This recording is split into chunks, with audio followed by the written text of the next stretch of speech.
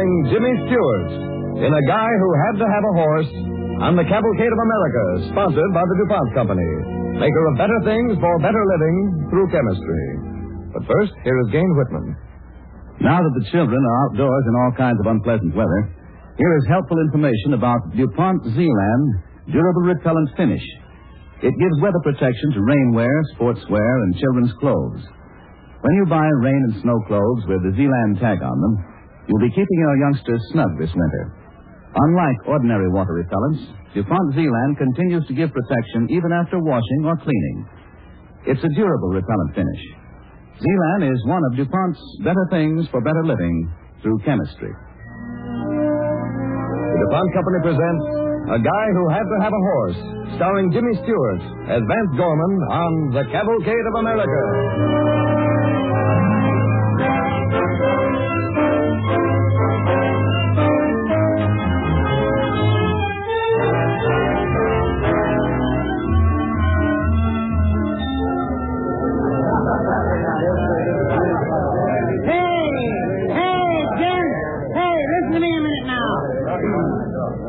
You all know this here's a farewell party to Vance Gorman, who's going in the Army. And, like any self-respecting cowboy, going into the cavalry. Now, in case you ain't noticed, there's eats and whistle-wetting material on that table over there. Yeah, but don't eat and drink everything. Leave some for the guest of honor. That's all. Dive in. Hey, you care for something, Vance? Nope, I'm too excited. Vance, it's a great thing you're doing. And it's right and proper that you pick the horse cavalry. Oh, I'd feel kind of silly on anything else, Kelly. Sure you would, son. I felt the same way back in '98. That's why I picked the Rough Riders. But I want to tell you something, Vance. What's that, Kelly? Well, it ain't all going to be fancy dress parades. Some of it ain't going to be nice to look at or to hear. But there's one way you can keep your head and your heart just like they are now. Like they are now? Yep. Clear-headed and good-hearted. Hold on to some dream you got, Vance. Never lose it. Not even for a second. Keep it in your head and your heart. You got a dream, ain't you, boy? Oh, I reckon I have, Kelly. I want to come back here to Montana and raise the finest cow horses in the country. I guess I'll keep that in my head. That's it, then, Vance. Now, let me tell you, Stop the racket, boys. Stop the racket. Well, being the official speechmaker of this here gathering, I think it's about time we made one. Now, this party is for Vance Gorman, who's going away. We're going to miss him because we like him. He's our people, and we ain't going to forget. And we're not going to let him forget it either. Oh, all right, Sam. Bring it right up here. Put it down right here, Sam. Vance? You ain't going to embarrass me, are you? Oh, no. In that box, Vance, is a little present we got for you. Open it up, kid. Well, do I have to make a speech after I look at it? You're darn tootin'. Go ahead. Well, doggone. A saddle. Oh, that's a beauty, boys. Well, I ain't never had a saddle like that in my life before. What, do I have to make a speech? Well, shucks, I don't know. I don't know what to... Well, I reckon the only thing I can say is just what Kelly just told me. He said that I should keep hold on something inside me. Well, I got that something. And it's the same thing y'all got, I guess. Maybe it's this country, Montana. Maybe it's just the air in the morning or the sun in the evening. Might just be the dust on the trail when we're running horses in the spring. Could be that it's the horses when they come in from the runs. The way they walk with their heads up and the way they run free. Like before their halter broke, you know. But I know I got it, and I'll remember it. And having this saddle with me in the cavalry is going to help me remember more than anything else. And I promise you that it ain't going to make no difference where I go or what I do. This saddle will be with me. It'll a piece of you and Montana, and that's all.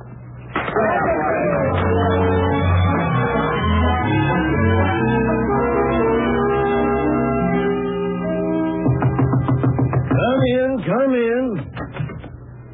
Well, Vance, you back already? Yep, Kelly, I'm back.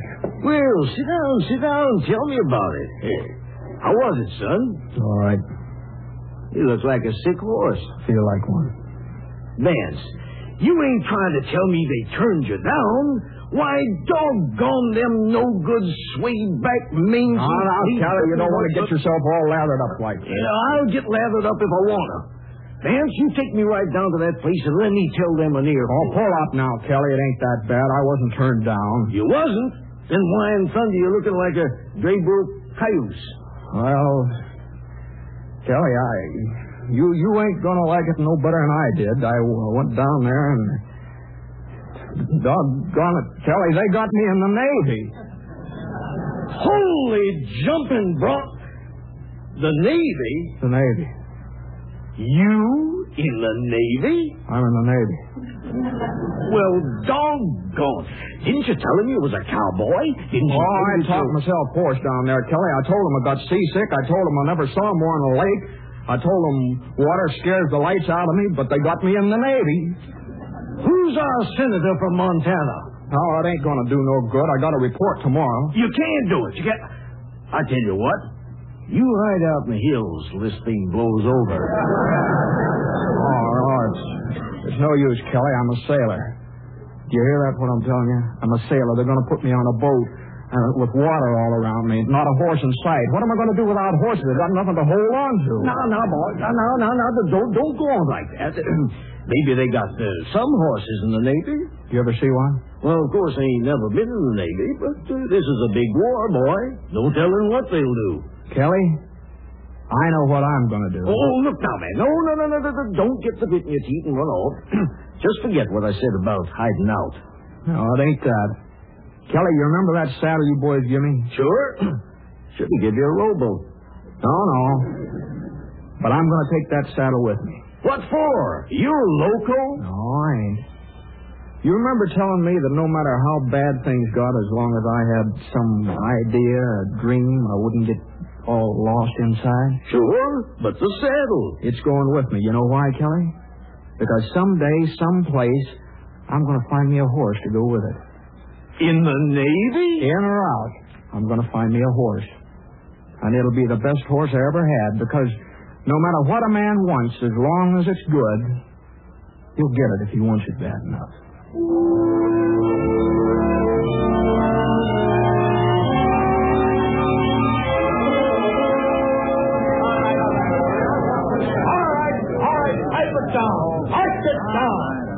Okay, you're in boot camp now. We'll try to make sailors out of you. First thing, get your gear in order and... What the devil is that? Hey, you, what's this? This? Yeah, this. Well, I guess you'd call it a saddle. What's your name? Vance Gorman, Chief. Get rid of that saddle. Oh, I'm afraid I couldn't do that, Chief. What? Why not?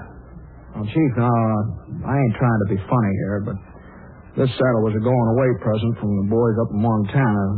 They thought I was going into the cavalry, see? I carry it the same way Benny there takes along his guitar, or Eddie packs an accordion. Maybe like you carry a souvenir. You do, don't you? Well, yeah, sure, but it ain't a saddle. But it is something you wouldn't want to give up. Well, all right, keep it. But tell me something, cowboy. Yes, sir? You don't really expect to find a horse in the Navy, do you? Well, maybe it sounds crazy, but I sort of got a real hunch that someplace I'm going to find me a horse, and when I do... Yeah? I'm going to be the happiest sailor in the United States Navy.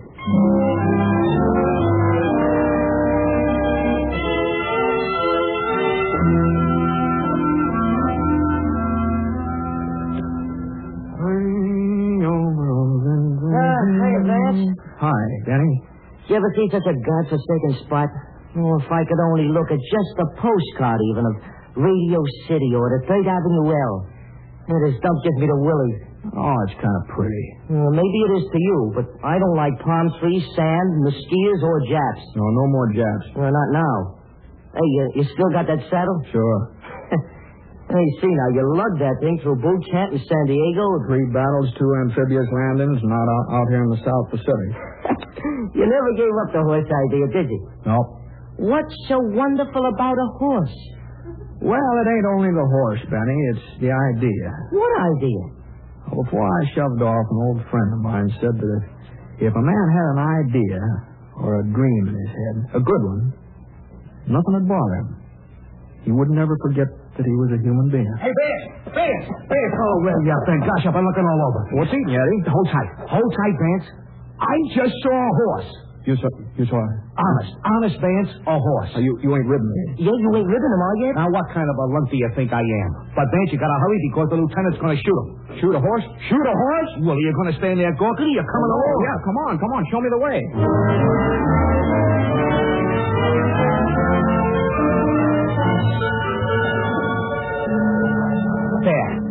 There it is, Vance. Right there. It is. It's a horse. That thing? It's a horse, ain't it? A horse. Are you the man who wanted to see the colt before we destroy it? Oh, yes, sir, but, Lieutenant, you ain't gonna shoot it. I'm afraid so. It's too far gone. Well, but it's only a colt, sir. You wouldn't be right to shoot a colt while he ain't lived yet. Well, I don't think you'd live anyway. Well, but if he had the right man to take care of him, sort of nurse him along, make him feel like he had a friend, Well, look at him, man. He can't stand up. His eyes are glazed. His body's one mass of bites. But his head, Lieutenant, just look at his head. But it's a fine head. He's a great colt. Vance, you're not. Shut up, I'm afraid I'll have to shoot him. No, well, wait, you can't do that. Take it easy, kid. What were you going to say? Look, Lieutenant, back in Montana, I had a colt that got tore up by a cougar, and he was much worse shape than this one. Lieutenant, I took that colt back to the corral, and I nursed him like a baby, and I can do the same with this one now if you just give me a chance, sir. Well, he might be a typhus carrier. I'll disinfect him, Lieutenant. I'll keep him away from the men. I'll just watch over him like a baby. It will help him, sir. Sure. Vance has just gotta have this colt, sir. Well, look. Tell you what I'll do. Now, I have to walk down the trail here. Now, if somebody got this colt out of here by the time I came back. Yes, sir. But if in, let's say, a week, if I find a colt around here that's in as bad a shape as this one is, I'd have to shoot him. Understand? I understand, Lieutenant. Yes, sir. I got you, Lieutenant. Okay. Now, I'm going to tend to some business down the trail. I'll see you later. I got a horse. That's open to questions. But, Vance, how will we get this back to camp? Oh, wait, I'll talk to him. What's this? Come on, boy. Come on, get up, boy. He didn't even hear you, Vance. Looks to me like it got a lemon, Vance. We got to get him off this trail before the lieutenant comes back. Oh, he's so weak he can't even stand. Yeah. Looks like he might die right here. No, he's not going to die now. We're going to get him out of here. We'll carry him back. Here, come on, Benny, this side. Eddie, you take that side. I'll carry back here.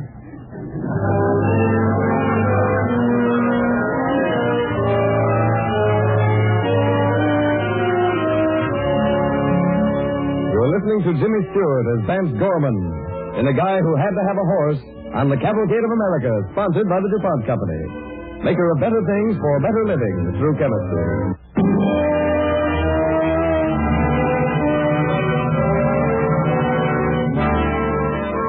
As our second act begins, Vance Gorman and two of his friends have carried a sick, starved, emaciated colt back out of the jungle to a shelter near their barracks. And Vance has begun the long, careful work of making his dream live and stand up on all four legs. Now, look, Vance, you can't keep coming back here for this stuff. Bandages, DDT, iodine, mercurochrome. But, Sammy, I got to have it for Montana. For 6 days you've been doctoring that colt, and he looks worse now than when you started. Maybe he's been drinking the iodine. No. It's just a little while longer, Sammy. Now, you're the pharmacist's mate, and you can get me this stuff. Sure, but what good's it going to do? Sammy, I've got one more day to get that horse on his feet. He's a great colt. He'll make a great horse, but, of course, not if he gets shot. Okay, you talked me into it again.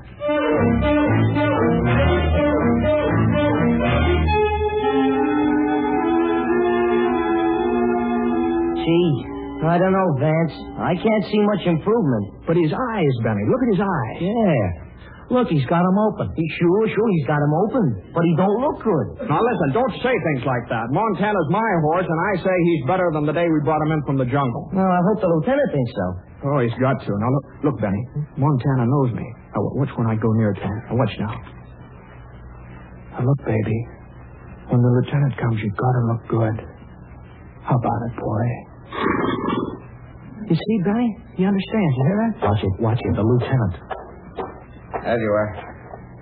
Well, how's the horse? Oh, fine, sir. Yes, sir. You see those eyes just bright as the summer sun, and that coat. What coat? It was shiny this morning. It's sort of dusty now. I'm afraid he was too far gone, Gorman. Oh, but, sir, he's coming along fine. I had horses in Montana much worse off. The one that was torn up by the cougar? Yes, sir. What happened to him? He died. No, but he was much worse off than this one, much worse. And he would have pulled through, only I got sick myself and had to give him to somebody else. But Montana, he's much better. He hasn't stood up yet, has he? Lieutenant, I'll tell you, I just didn't think he was strong enough to do that, so when he wanted to, I made him stay down. Did he try to? Did he? No, not exactly, but moved his legs. Yes, sir, I saw him do it. So did Benny, too, didn't you? Oh, sure. Yeah, he moved his legs. Look, man, I'm as much against doing this thing as you are, but I can't help myself. If the old man found out... Hey, he's trying to get up, hey. Oh, baby, Montana, come on, baby, get up. There, the other leg now, Montana. Oh, the other leg, that's it. He is getting up. Sure he is, sir. Come on, Montana, come on. Come here. Come to me, baby. Yay! Up, come here, baby, come to me. Oh, baby, you made it. You're up. Lieutenant, ain't he beautiful? Yeah, beautiful. Just don't let the cook see him. Carry on, then. Benny, Eddie, I got a horse. I got a real, live, honest-to-goodness horse.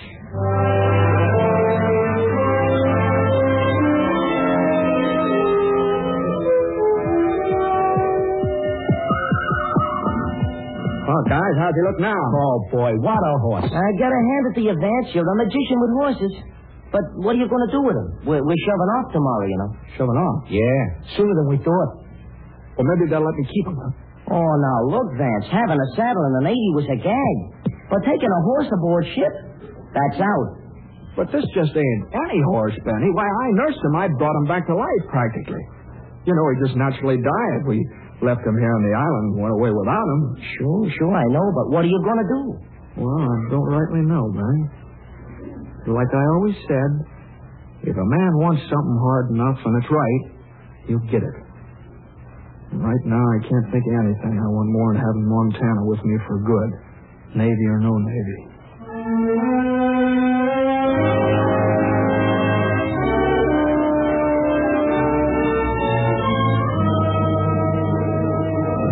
Well, this is it, Vance. Yeah, I know, Eddie. Where's he? He's tied up behind the shack over there. You got any idea yet? Yeah, I sort of figured something out. Yeah? What? See that girl over there? Huh? Yeah, father USO. So what?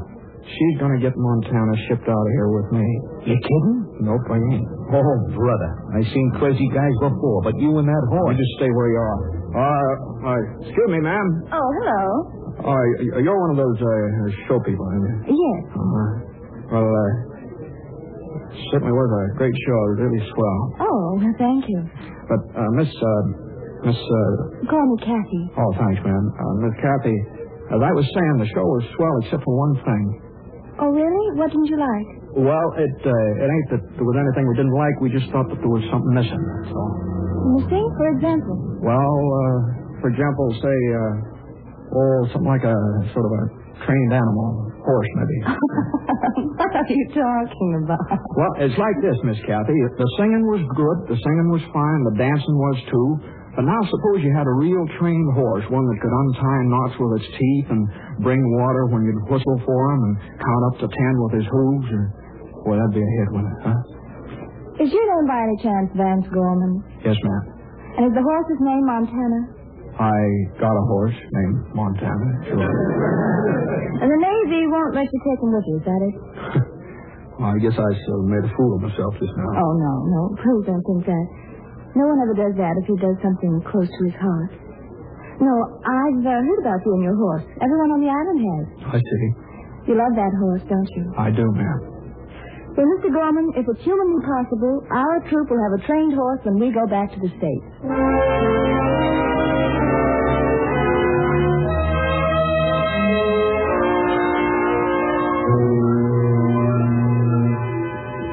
Well, is this it, Vance? The USA. Ice cream cones, concrete sidewalks, and double features. Sure looks good. Wonder how Montana's going to like it. Hey, Vance.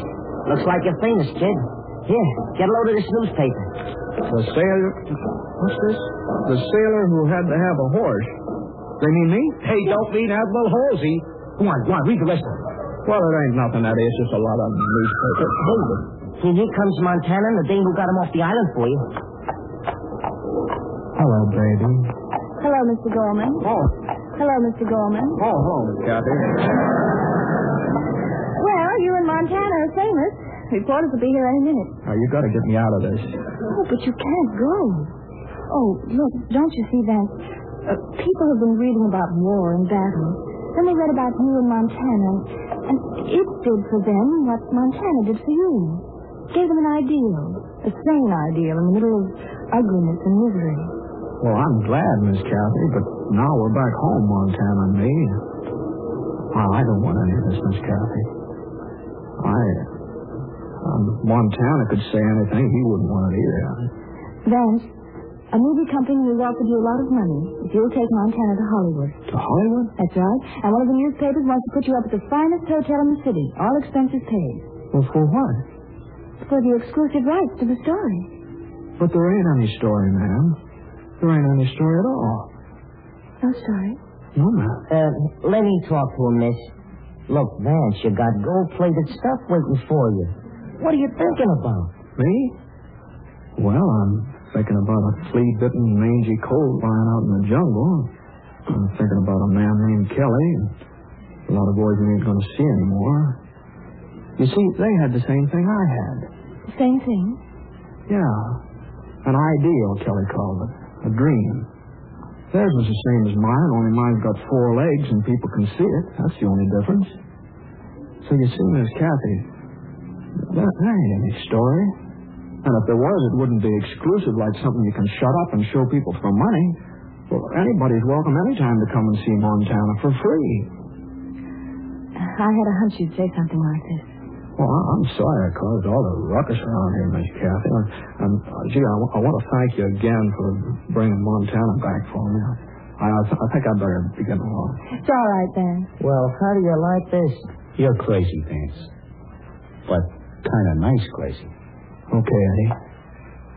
Come on, Montana, let's go. Where you going? Me? Oh, I figure when we shove off again, I'm going to have to do it without Montana. We've got a lot of things to talk over. You know something, Eddie? What? There goes the only sailor in the United States Navy who's going to spend shore leave with a horse.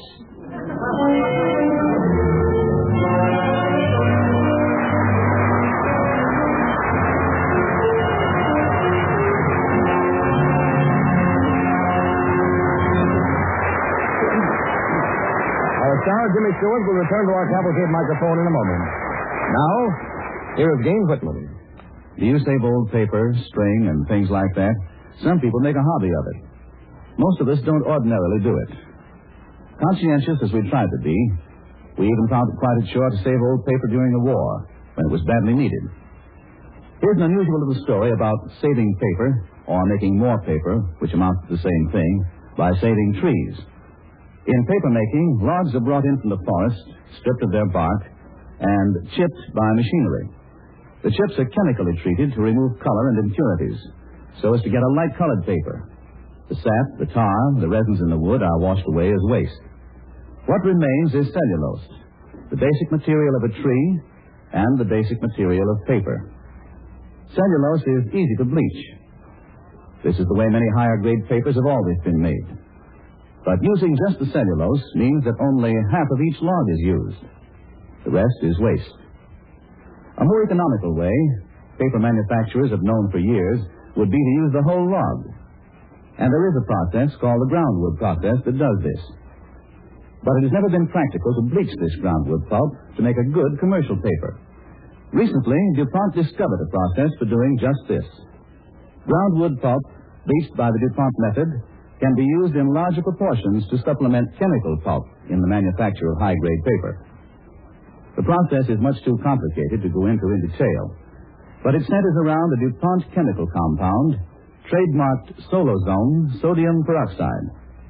The DuPont process offers a more efficient, less costly way of producing many papers, not only for magazines and books, but for catalogs and directories, tissues and toweling, mimeograph sheets and writing tablets. The finished paper has a smoother, more velvety feel. It doesn't have the harshness found in papers containing unbleached groundwood. It is highly absorbent, which means not only that it takes ink, well, in high-speed rotary presses, but the facial tissues and towels made of it take up more water.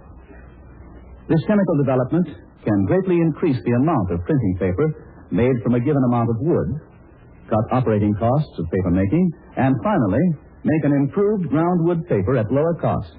No small achievement for one chemical compound, Solozone, one of the DuPont Company's better things for better living through chemistry. And now, here is Jimmy Stewart.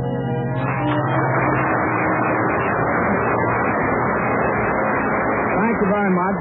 And, ladies and gentlemen, I'd just like to say a little something about the victory loan.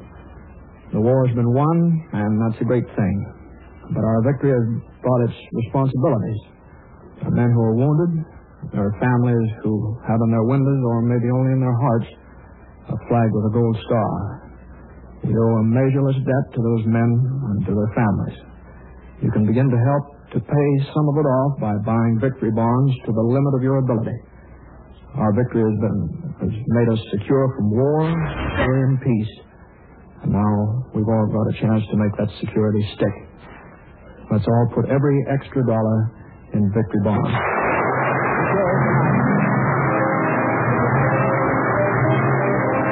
Next Monday night, Cavalcade will bring you glamorous Senior Hasso in a tale of romance from the fields where not so long ago the battle raged.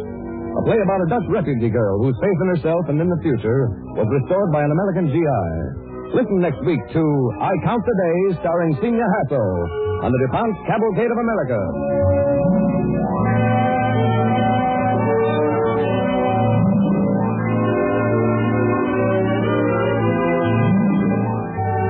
Jimmy Stewart's next picture will be It's a Wonderful Life, to be produced and directed by Frank Capra.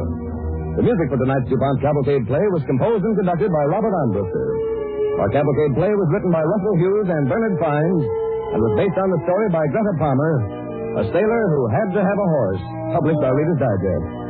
Tonight's Cavalcade players were Victor Rodman, Horace Murphy, Harry Jackson, Sidney Miller, Eddie Marr, Joseph Julian, Herbert Vigran, and Mary Jane Cross. This is Tom Collins inviting you to listen next week to Senior Hasso in I Count the Days on the Cavalcade of America, brought to you by the DuPont Company of Wilmington, Delaware.